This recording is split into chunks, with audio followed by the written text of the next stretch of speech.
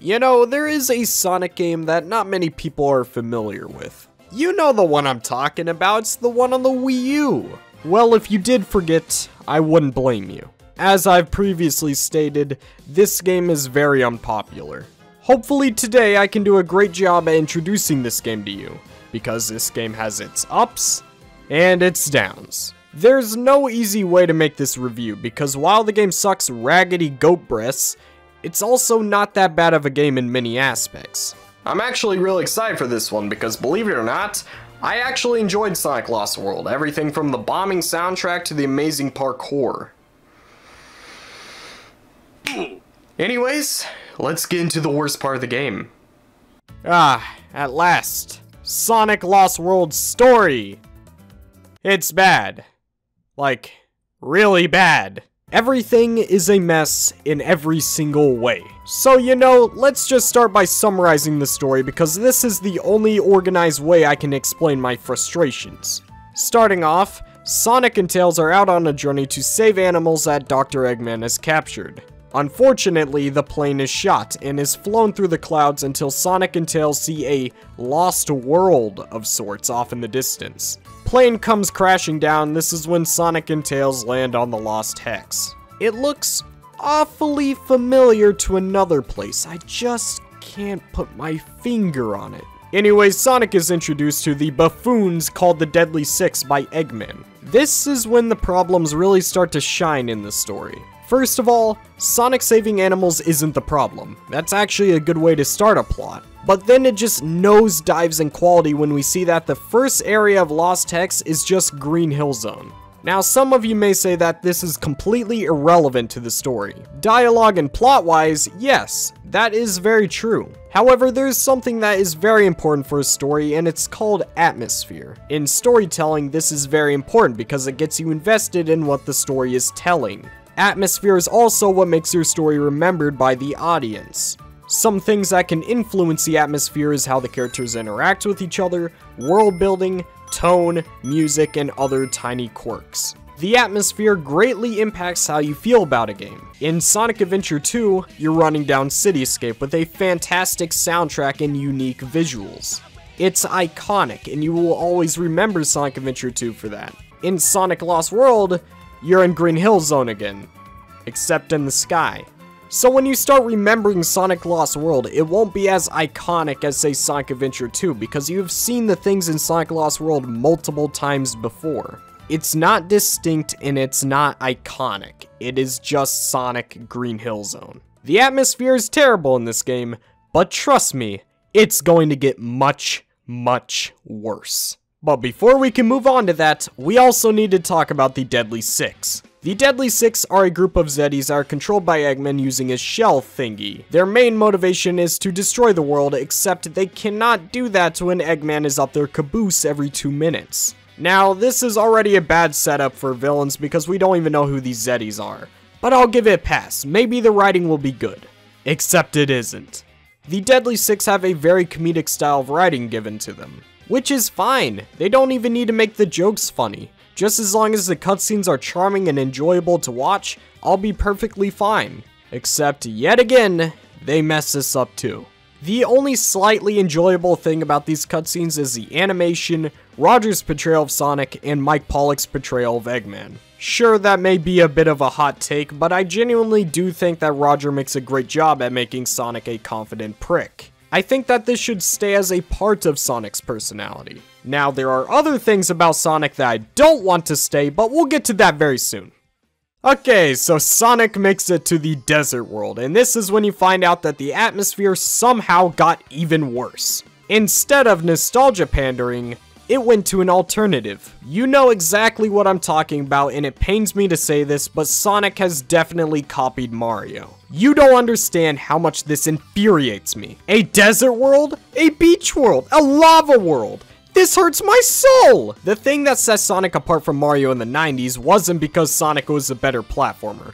It was because, unlike every other platformer being made at the time, Sonic decided to be different. Sonic's gameplay wasn't about jumping on square platforms. It was about manipulating the momentum and gravity at high speeds. The gameplay was so vastly different from anything ever seen before, and to top it all off, Sonic has a clear-cut personality. He wasn't the family's safe friend, he was a cool guy that doesn't take no for an answer. The reason why Sonic and Mario both live this long without dying is because of how different they are. If Sonic was more like Mario, he would have been forgotten. So when I see this, I see a complete misunderstanding of what Sonic is as a franchise, and that is heartbreaking. Sonic needs to be in a cool city setting, or a cool and unique never-seen landscape, not Desert World. And trust me, it pains me to even bring up Sonic vs. Mario in a video like this, but I kinda have to. This isn't Sonic Lost World. Ah, okay, there we go, much better. Anyways, Sonic finds Eggman and hits the shell that controls the Deadly Six out of his hands. Now, the Deadly Six have control over the Badniks and are no longer under control of Dr. Eggman. They can finally pursue their plan of destroying the world. But not long after, Sonic, Tails, and Eggman team up to put a stop to the Deadly Six plans.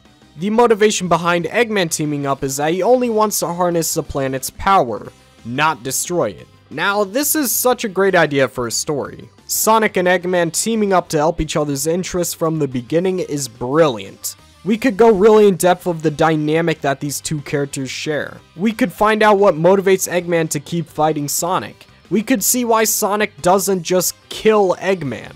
We could even explore the possibility that they both give each other purpose. But we don't really see that. Eggman and Sonic scenes are about as deep as a puddle, which really sucks. That is a massive missed opportunity. However, I will say that it is fun to see Mike Pollock portray Eggman, especially in scenes with Roger's Sonic. These two have such a fun chemistry that just works so well. These comedic scenes are actually somewhat charming. It would have been nice if we had more heartfelt scenes, but I guess you can't really have everything. Moving on through the story, we encounter this scene where the Zeti come to make fun of Eggman and Sonic. Eggman doesn't take this very kindly. I'm just going to roll the clip because it speaks for itself. I will burn your world, you rebellious scum! I will destroy everything you love and make you rot!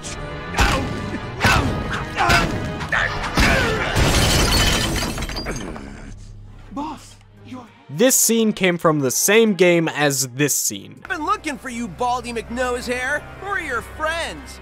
The thing about this scene is that the serious tone was done very well. It still felt like a story that all ages could enjoy, but it wasn't edgy the hedgy. This scene was a glimpse of what I so badly want to see from Sonic's storytelling. Seeing Mike Pollock get mad like that is really awesome. It made Eggman feel like more than just comedic relief. It made him feel like a fleshed out character. Which then leads into the best scene of the game, for all of the wrong reasons. Sonic comes across a capsule and goes to open it, but it was a trap and Tails ends up getting locked in it and taken away. The scene concludes with Sonic being sad because his best friend has just been taken away. Now, there are too many things wrong with this scene. For one, the pacing is terrible. The scene starts and Tails is captured right away. Then Eggman and Sonic are able to process their thoughts and emotions within 5 seconds. This plus the capsule just not seeming like a threat at all. If this was a more dire situation that ultimately led to Sonic failing at protecting Tails, we would have felt the loss a lot more. There is also the issue of Sonic's reaction. It shouldn't have been a stupid quote like this. I'm supposed to be the fastest, but I was too slow to save my buddy. Sonic has just failed at protecting the person that he cares about most. And as far as I can tell, he is not used to failing in intense situations like this. Sonic's first reaction should have been a loss of words, stuttering, or maybe looking down at the ground in shame. We could have seen Sonic with the intense feeling of denial or shame, but they weren't capable of writing that. But you know what really ticks me off and what makes this scene even worse? The fact that Sonic 06, yes, Sonic 06, had a very similar scene to this and did it very well. In this scene, Sonic is carrying Elise and trying to escape from Eggman's ship. He jumps up to reach for the edge, but isn't able to reach it. Elise accepts her fate, but Sonic is left in a feeling of despair and denial. Sonic had just failed at protecting someone that he has great affection for, and his reaction wasn't something stupid that makes zero sense. This is one of the only times in the series that we get to see Sonic's confidence break, and it's for 2 seconds. I do like that it's rare for his confidence to break because it makes it feel much more impactful when it does. But wow, they really missed out on a huge opportunity with this game. Oh yeah, by the way, Sonic and Tails have a conflict over Sonic not trusting Tails or something. I don't know, I don't care. It's so petty and so uninteresting that I just couldn't care less about it. Anyways, later on in the story, Sonic has to fight Robo-Tails, which is again, another idea that has been butchered. You don't get to fight Tails in this scene because Tails reprogrammed himself to be good with his tails. Yeah, I can't make this up. I can't tell you how cool it would have been to have a Sonic vs. Tails boss fight, and how that would affect the story, but I'm not surprised at this point. They take every good idea and somehow make it insufferable in every way. Oh well, I guess we have to move on. There's too many issues. The next thing that happens is Sonic goes in and kills the Deadly Six, which I might not be joking. Whenever Sonic beats the Deadly Six throughout the game, they jump away so that they can come back later. But in their final levels, they just turn into dust. That couldn't have been an accident. Plus, in Team Sonic Racing, Zavok is known as the former leader of the Deadly Six. Did Sonic kill them? I don't care if this theory has flaws, I just like the idea of Sonic murdering these guys. Because they are terrible, and I only slightly enjoy Zavok because of his design. The rest of the Deadly Six can go eat rocks for all I care. They are all unfunny and one-note stereotypical characters. I hate them all. Okay, a little off topic. After Sonic murders the Deadly Six in cold blood, it turns out that Eggman was a meanie-face all along and steals all of the energy for his mech.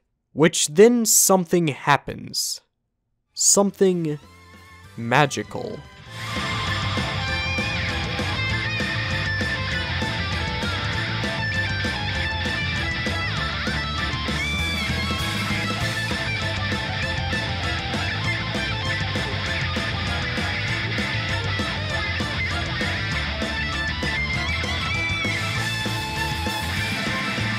I suddenly have an attraction towards men. So we just went through the entire game of nostalgia pandering and Mario shenanigans for them to finally bust out the good stuff. This final boss theme is so good and so Sonic-y that it's confusing to be in this game. Why didn't they drop moments like this throughout the entire game? Imagine if we could have had completely new worlds with a feeling of edge like that. This game is so confusing and so conflicting, it's starting to hurt my head. Anyways, at last, it ends with Sonic laying in the grass with the energy restored back to the world. Now, something you may have noticed is that I talked a lot about story in this video. That's because I love storytelling and I love to tell stories, so when I see something like Sonic the Hedgehog which has so much potential for great stories, I want to talk about it. It makes me sad when I see it mishandled because it could be so much better. But Lost World specifically, it's definitely not the worst Sonic story, but man, it feels like it. It had so many great ideas that just went completely to waste. Writing a story with the ideas that Lost World had should have been fun, not a stupid quota to get a story out for the new Sonic game. Make better stories, Sonic Team, or I'm gonna come over there and write the games for you, forcefully. With that being said, I think it's time to head into the gameplay. Unlike the story of Sonic Lost World, the gameplay actually delivers in a lot of areas. First, let's start off with what Sonic Lost World was all about. This time around, Sega decided to do what they do best with Sonic: mess it up. After the big success that Sonic Colors and Sonic Generations had with the boost formula, it only made sense to break what has been fixed. So, Sonic Team gave up on the boost formula, because why not? It's not like the Wii U couldn't have handled a boosting game. The Wii had Sonic Colors, for crying out loud. There was no excuse for this change. So the frustrations with this game are very much justified. And while I prefer the boosting gameplay over what we got in Sonic Lost World, I would be lying if I told you that I didn't have a blast playing this game. For not being boost or adventure, this gameplay does a bang-up job. Dare I say it could be expanded upon. In this game, you play Sonic with a wide range of abilities. You must use these abilities to get to the end of the stage in the fastest amount of time. Except now, you aren't graded for it. You can get graded in the time attack mode, which doesn't grade you on score, it grades you on the time it takes to complete a level. But don't think that you do not need to kill extra enemies for score. because they made a way of halting progression. You now require a certain amount of animals saved to continue through the game, and yes, this means backtracking. Yeah, this part of the game is stupid, and it's the worst part. Backtracking sucks, I'm not going to lie to you. But it's not as frustrating as medals, so don't worry too much, it's actually pretty easy to save animals. Alright, moving on to Sonic's moveset. Unlike the adventure games, you don't gain speed over time, but instead you gain speed through a run button. Now this might be a bit of a hot take, but I think the run button was a necessary addition. You couldn't have Sonic gain speed through gravity and momentum because he could just do this!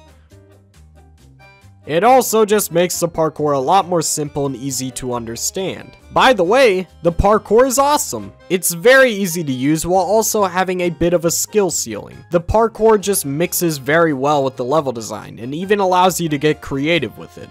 There are many parts within levels where a red ring may be hidden, and you usually need to be good at the parkour mechanics to get to them. I like this a lot because it makes the red rings a reward for mastering your movements. It's similar to another great game. Anyways, some extra moves in Sonic's moveset is the double jump, which can be used in a variety of ways. And then we have the biggest comeback of his moveset, the spin dash. The spin dash can be used to get through a level a lot faster if you're skilled enough to use it correctly. But once you learn the way of the spin dash, you don't go back. You just start using a spin dash no matter where you are. And yeah, I'm gonna give some love to the spin dash, it definitely deserves it. But the final new additions are the homing attacks. The first attack is the normal homing attack, which is used to kill enemies and target other objects like springs. Please note that you cannot homing attack wisp capsules because that would make too much sense. Seriously, what the heck? You can also chain a homing attack with multiple enemies to increase your score. This would be an awesome addition if it worked half of the time. There are a lot of times where I have to do a tap dance just to get to lock on, and dang it, I ain't got time for that. Next, we have the kick attack, which you will not know exists until you search it up online. You see, a big issue that Sonic Lost Worlds suffers from is they do not tell you what to do. In my first playthrough, I got stuck twice. First time was right here with the spiders. I kept homing attacking them, but nothing was happening. I look up a tutorial and it turns out that you have to kick them, because there are two different homing attacks that look very similar. I was never taught this, and if I was, it must have been so unnoticeable, because man, that was some Stone Age stuff right there. I have rock. The next time I got stuck was during a boss fight with Zavok. You have to fight him twice before reaching the third phase. For the 2 times that you do fight him, it's a pretty simple procedure. You just dodge and hit until he runs into the next area. However, in the third phase, they change up everything with zero indication. The game expects you to know to bring Zavok to the edge and push him off. But if that was it, I wouldn't be complaining. There's still more. You don't kick attack him, no. You have to stand still for what feels like 8 seconds before homing attacking him off the edge. If you do not wait that long, you will fail or possibly die instead. I realized multiple things when I first experienced this. Number 1, waiting is stupid. Number 2, you can charge your homing attack? This is yet again another feature that you are never told about. A charge homing attack does more damage, so now when I play through the game after my first playthrough, I kill all of the bosses in 2 hits now. These bosses are fast when you know to charge your homing attack. Like, I mean, really fast. Just watch this clip. Now you wouldn't hurt a lady, would you?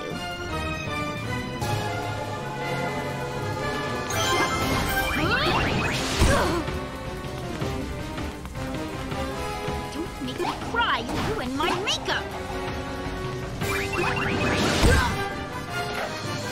If these stains don't come out, you're dead! Every boss is like this except for the last one. Except that one's still very easy because it's a complete copy and paste of the Sonic Colors final boss. As you can see, this is the beginning of Sega's low-budget development perks. But the final boss wasn't the only thing they reused. The aliens are here too. I actually don't mind them being present in the game, But when you make it a part of the gameplay like how Colors did, that's when we have an issue. We already had this gimmick, why has it returned? To make matters worse, the aliens' abilities are much more worse than they were in Colors. And the level design doesn't support it the same way that Sonic Colors did. It just feels forced. The aliens didn't need to be part of the gameplay. So concluding that, the aliens suck in this game. No other way to put it. But hey, at least you can ignore them most of the time. That's part of why I love the level design. The level design has many branching paths and secrets that all require different levels of skill to adventure down. And again, the red rings really help complement the level design. But I haven't even mentioned the soundtrack yet. All I gotta say is that this is a Sonic game and the soundtrack delivers like always. Man, these tracks are great. Everything from the charming music of Frozen Factory all the way to the final boss fight music. I love it. In fact, this game is something that I would call addicting. Sure, it may experiment with dumb level gimmicks like a slide or a clunky snowball, but it's fun to play most of the time. After all of the criticisms I've given to this game, I still have a lot of love for it. Surprisingly, every time I return to this game, I enjoy it more and more. I just love the parkour and how I can keep becoming better at the game. That's what I appreciate most about Sonic games, the replayability. Sonic was built off of replayability, and if I want to keep replaying the game, I feel that you have done your job. It may not be one of the big boys, but it's something that holds my attention very well. So if you're dead set curious about this game, maybe you should just bite the bullet and take the chance. You might like it, you might not. At least your copy is guaranteed to work. I think the amount of hours I spent on this game speaks for itself. I love this game quite a bit. This game is horrible. Quit feeding your audience this nonsense. No, don't you dare snap your fingers at me. I don't really want you here, so you can either leave, or I'm gonna be snapping you out of existence. You're throwing objectivity out of the window again. This game is a dumpster fire. And you're right, this game is a dumpster fire. But I don't care, because I enjoy it. Now I'm sending you back to the Shadow Realm. No!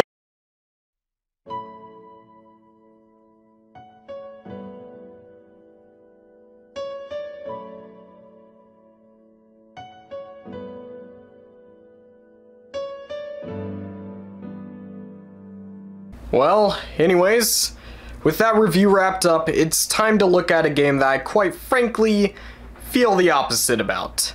That game being Sonic Heroes. It's going to be a rough review. I'm gonna have a tough time reviewing that game, trust me. So, with that being said, that is the end of the video. I will see you guys with my new Sonic Heroes review very soon. Adios.